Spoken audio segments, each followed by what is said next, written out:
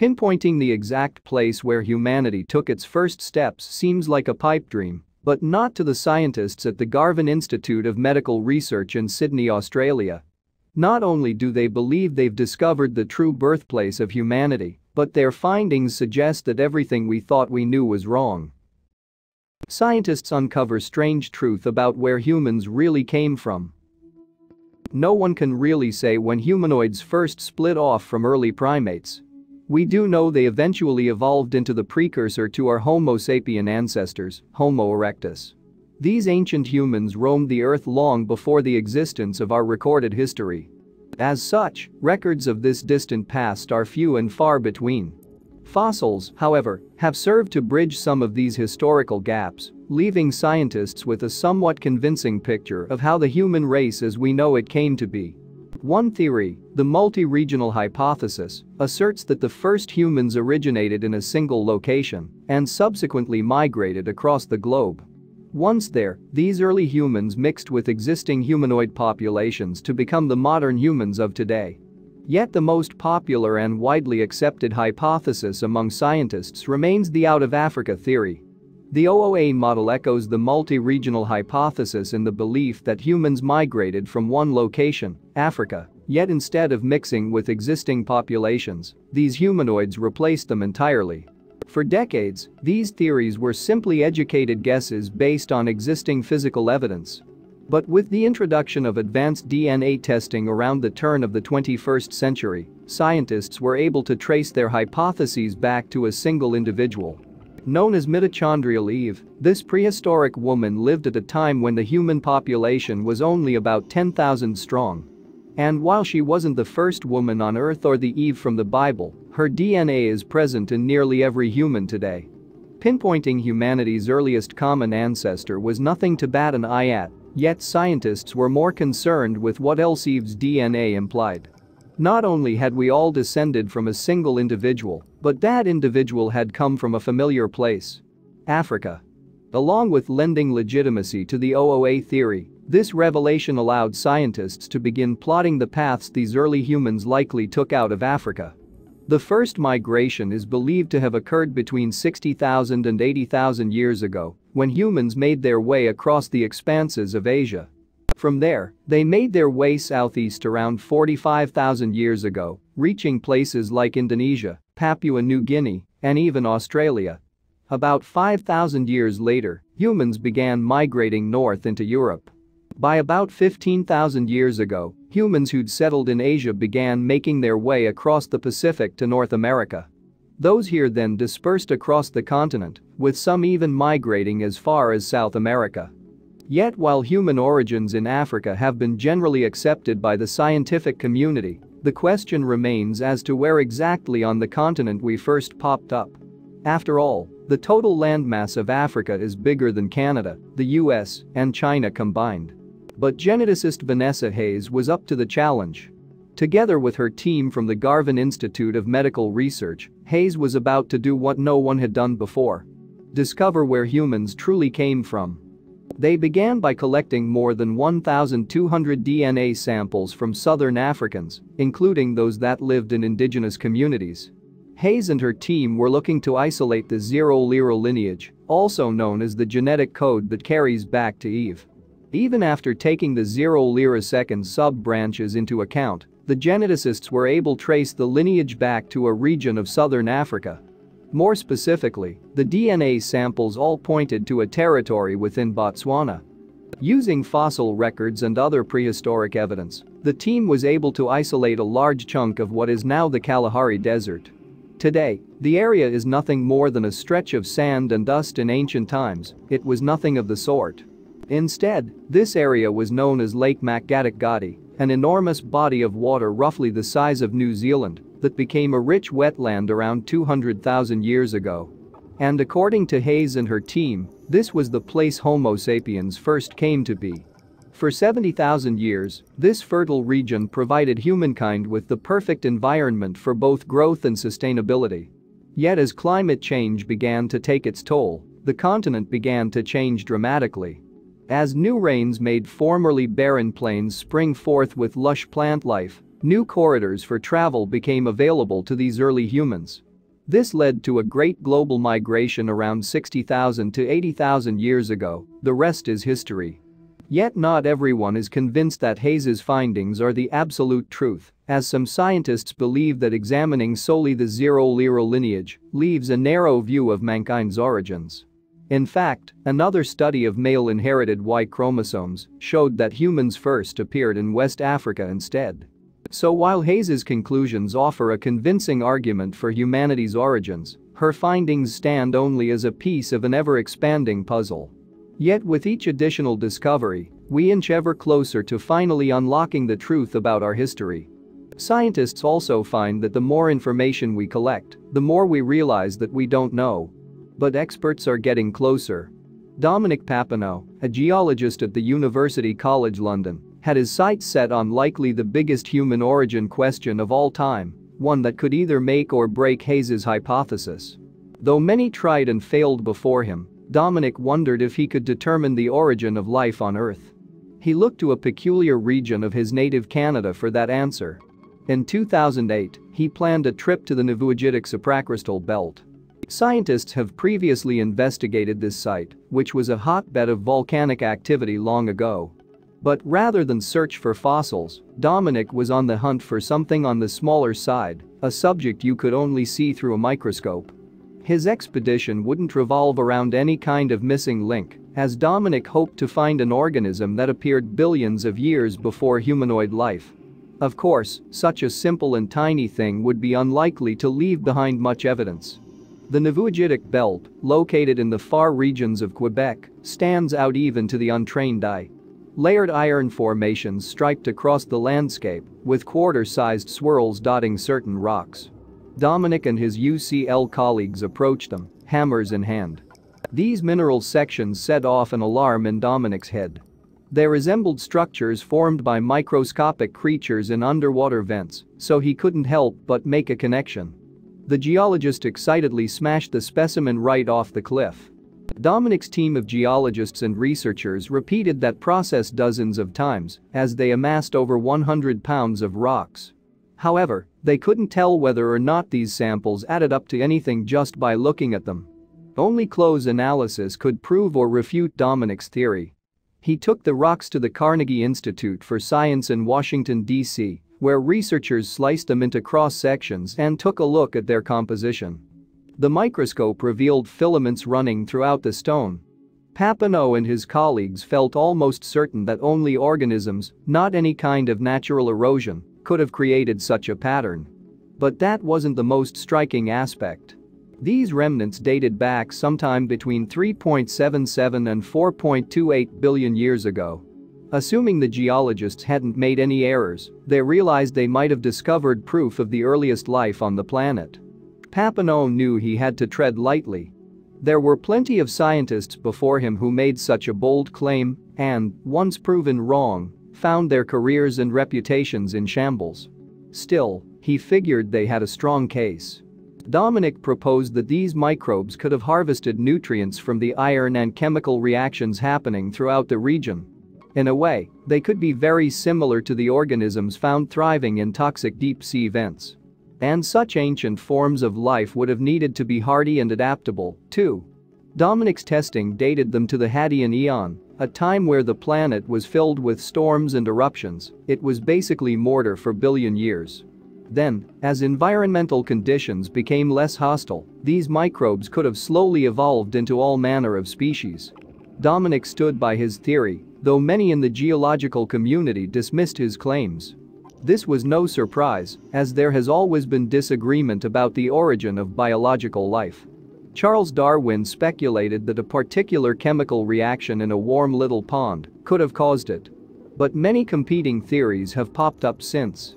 In the 1990s, paleobiologist J. William Schopp announced he'd discovered 3.5 billion-year-old bacteria in Australia. His peers, however, soon accused him of exaggerating his claims just so he could make history. And he wasn't even the debate's most controversial figure. Some thinkers believe that life traveled to Earth on a meteor, though most scientists hotly reject this explanation. In fact, back in the 1600s, a cosmologist named Giordano Bruno was burned at the stake for popularizing such a claim. With dissension on all sides, Dominic continues to examine his findings. He knows that their investigation affects far more than just a group of bickering biologists. It could mean everything for the future of humanity. If life could exist in such harsh conditions on Earth, then it might not be so out of the question for organisms to exist on other planets. Dominic's success could kick-start a search for life on Mars. Recently, scientists have looked into other outer space locales. In 2019, China made space history as the first nation to ever land a probe on the far side of the moon. The science community lauded the accomplishment, but it turned out the Chinese had another bombshell to drop. Wu Yanhua, the deputy director of the China National Space Administration, opened up about their big plan. Detailing the purpose of the Chang'e 4 mission, he explained that his government was particularly interested about life on the moon.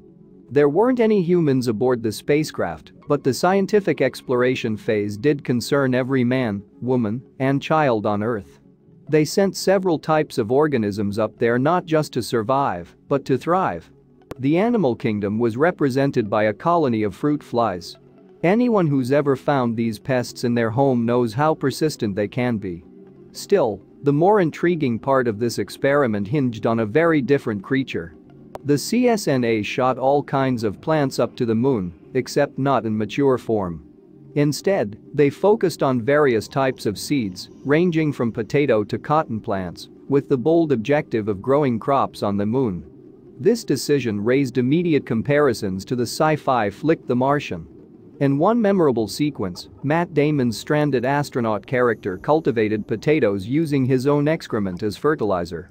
Minus that gross ingredient, the Chinese had very similar aims. With pollution and climate change jeopardizing the sustainability of life on Earth, this trial could provide a viable alternative.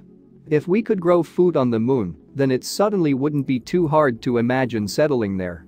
With the spacecraft hurtling toward the moon, the mission was officially underway. Of course, the CSNA didn't just send a potted plant up into the airless vacuum of space. They had an arsenal of gadgets at their disposal. The seeds wouldn't enter the moon soil directly, but rather germinate in a biosphere. Inside, it would receive temperature-controlled air and a steady supply of water. It was a slam-dunk plan on paper at least. Once the probe completed its lunar landing, it deployed the biosphere. Cameras and scanners would monitor every development of the fly eggs and seeds, though some skeptics doubted they would make any strides. Were they right? The non-plant life, the fruit fly eggs and a yeast colony fizzed almost immediately. From there, the Chinese scientists put all their hopes in their space garden. Over a week passed with no results. Given the ambitious nature of the plan, a failure to cultivate crops wouldn't be a huge loss, but still a disappointment. One detail, however, caught the entire agency by surprise after 9 days. Though they'd planned it all along, the CSNA scientists still felt like they'd been struck by lightning when they saw the little sprout. The cottonseed was growing. They shared the news with the world right away. Their success wasn't limited to a single leaf either. Multiple cotton seedlings popped up out of the soil, becoming the first plants to grow, in a specially designed box, on the moon. Would China soon have enough cotton to make T-shirts for all their future moon colonists? They were ecstatic about their accomplishment and envisioned a monstrous amount of vegetation spreading across the satellite. However, they failed to foresee one complication. Even with the constant heat the biosphere provided, the temperature fluctuated wildly. The unrelenting cold of outer space proved to be a bigger problem than the CSNA realized. All of the cotton withered away. In the aftermath, the Chinese government diplomatically announced that this experiment had ended. The other objectives of Chang'e 4 went on. Still, experts around the world were energized by this fleeting success. Simon Gilroy, a botanist at the University of Wisconsin-Madison, recognized the experiment as a key step in sustaining life on the moon. "It's fantastic to be able to sort of say, yeah, it's a first tiny step down that path," he said. After all, no one expected a few cotton plants alone to make a lunar colony possible. But these sprouts represented one large step for mankind and very well may have secured our future. The Earth is in more danger than most people realize. We know NASA best for launching astronauts and satellites into orbit. So would it surprise you to learn that a team of their scientists is studying models of a doomsday-devastated New York City? This is no side project, either, they're deadly serious. The man behind this peculiar mission is Lindley Johnson. A 23-year veteran of the Air Force, he joined NASA's ranks in 2003. Ever since, his mind has mostly been fixated on the end of the world. But don't worry, Lindley is no crackpot. He's not urging on the apocalypse, but rather approaching it from an analytical standpoint. Lindley serves as NASA's planetary defense officer, so nobody is better equipped to take on doomsday than he. While humanity does a pretty good job of endangering itself on a daily basis, Lindley doesn't worry about terrestrial threats. He's more concerned with space rocks. Granted, most meteorites that come down to Earth are pretty small, or even microscopic. However, what if an asteroid multiple football fields in diameter was hurtling toward our planet? Odds are pretty good that it would land in the middle of the ocean, but Lindley wants more than luck on his side. That's why his NASA team investigates hypothetical cases of giant asteroids hitting densely urban areas. Thousands of years typically pass between such catastrophic events, but Lindley intends to be ready at any point. After all, Earth's geography proves just how destructive a collision can be. NASA certainly doesn't wish to see Midtown Manhattan turned into a crater, but they are interested in exactly how far that damage would spread. Lindley's team continually runs simulations to get a better idea of where asteroids are most likely to strike, plus what kind of damage we can expect. In some cases, a collision may be inevitable. But Earth isn't totally helpless. For years, Lindley and his colleagues were operating on a shoestring budget. Fortunately, a 2015 audit convinced Congress just how essential planetary defense could be. They immediately buffed up Lindley's annual spending power from $5 million to $50 million. With more resources on his side than he ever imagined, Lindley has led the charge against galactic peril. His NASA team assembled an arsenal of data and cutting-edge technology to keep asteroids at bay. NASA keeps this fact on the down low, but they've cataloged over 2,000 asteroids in our solar system, capable of obliterating an entire continent. Blowing up such a massive rock might cause too much fallout, so Lindley has other tricks up his sleeve. The most promising method to redirect an asteroid is through the use of kinetic impactors. These unmanned spacecraft would crash into an asteroid at high speed, thus deflecting it away from our planet. Think of it as a game of high-stakes billiards. With all due respect to fans of Armageddon, Lindley doesn't believe that landing on an asteroid would be the most effective solution. Still, NASA hasn't taken that option off the table. Astronauts have trained for complex asteroid landings, though nobody has ever attempted the feat. NASA foresees this operation more as a way to collect mineral samples, but there's always the chance they'll go full Michael Bay in an emergency. NASA has a selection of hypothetical fixes to choose from, though they're also ramping up their asteroid prevention in more concrete ways. For instance, they've installed more orbital telescopes to monitor any life-threatening space rocks in the solar system. The capability to spot catastrophe coming could be the most important factor in the end. Most deflection techniques require months or years to mobilize, so a few days' notice won't help at all. The good news is that NASA isn't alone in this fight. Lindley's team ran exercises with FEMA, the Federal Emergency Management Agency, to prepare for collateral damage from a collision. They are a great way for us to learn how to work together and meet each other's needs, Lindley explained. In 2019, Lindley also organized a conference with the European Space Agency and the International Asteroid Warning Network. Working together, they'll have eyes on the sky all over the world. While it seems unlikely that we'll have to deal with an impending apocalypse, civilization is better prepared than ever. That news will only disappoint doomsday preppers, who may very well have stocked up their bunkers for nothing. In spite of the life-or-death consequences of his job, Lindley says he sleeps just fine at night. It's just another day at NASA. Besides, Lindley can name plenty of colleagues who have responsibilities that might be even more trying than his own. Lindley likely couldn't handle George Aldrich's job. When George's teacher told him to shoot for the stars as a child, he took that advice pretty literally. Fast forward several decades, and he's caught way more than just a whiff of success at NASA. Growing up in New Mexico, George watched his dad fly up the Navy ranks and join the coveted Blue Angels. He always dreamed of reaching such soaring heights, and so he looked for a heroic job as soon as he finished high school. George started a bit smaller. He volunteered for the local fire department, and his recent chemistry and mathematics experience piqued the interest of the chief. He signed up George for a special task on the force. While he didn't extinguish many infernos, George stood out on the department's odor panel. By training his sense of smell, he could sense problems like gas leaks before they had a chance to ignite. Soon, George realized he was meant for bigger and better things. In 1974, his chief recommended that George take his talents to the next level. NASA had a firm presence in the area, so perhaps, George figured, he could secure a position there. At the same time, not just anybody could waltz in and apply to be an astronaut. After the Apollo 1 disaster in which a technical function aboard a shuttle killed all 3 crew members aboard, NASA was taking safety seriously. They needed staff who could prevent disasters most people would never see coming. After sending in his application, George had to take a strenuous exam to see if he was made of the right stuff.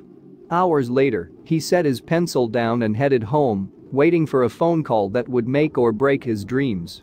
Then the good news came in. NASA told George to report to the White Sands Test Facility immediately, where he would begin his new role as a chemical specialist. But what exactly did that mean? Well, if you ask George about his job, he would describe himself as an astronaut or the chief sniffer. That's because his real responsibilities boil down to smelling anything that NASA sends into space. Odd as it sounds, George's role makes sense. Astronauts go into space for long periods of time, stuck in close quarters, breathing in recirculated air. The last thing command wants is any harmful odors or substances traveling along with them, smelling up the shuttle. That's precisely where George and his team come in. They personally inspect the smell of every piece of cargo and gear to make sure everything is ship-shape. Of course, nobody has been sniffing for longer than George. He holds the NASA record for the most official sniffs, with his number approaching 1,000. Naturally, George's system is more nuanced than just judging a scent as good or bad.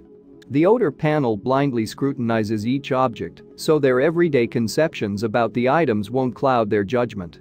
From there, the sniffers rank everything on a scale from 0 to 4. If something scores higher than 2.5, they suggest leaving it on Earth. Between tests, George might cleanse his palate, so to speak, using a trick developed by perfumers. He simply resets his nostrils by smelling the back of his own hand, which is sometimes called going home. And his work has likely saved lives. A manned space mission involves so many complex chemical reactions that NASA cannot risk any toxic materials sneaking aboard. The astronauts themselves may not be able to detect it, so they require an expert nose to do it for them and more. Much of the time, the most problematic materials aren't what you would expect. George has found that old-fashioned camera film, for example, can be surprisingly toxic. Meanwhile, other items can just get downright disgusting. Something as basic as Velcro can stink up an entire space shuttle. George once determined that while separate Velcro straps have no real odor, together they can produce an unbearably pungent smell. But not every scent can be swept away. George says that when it comes down to it, humans really stink, and there's not much NASA can do about it. Because of basic functions like sweating and going to the bathroom, astronauts need to learn to live with a little odor. After 44 years, George is still going strong. He estimates that he's only ever missed 2 tests due to sickness over his entire career. You could say he wrote the book on odor testing, and he's definitely smelled that book as well. Thanks for watching, and don't forget to like and subscribe.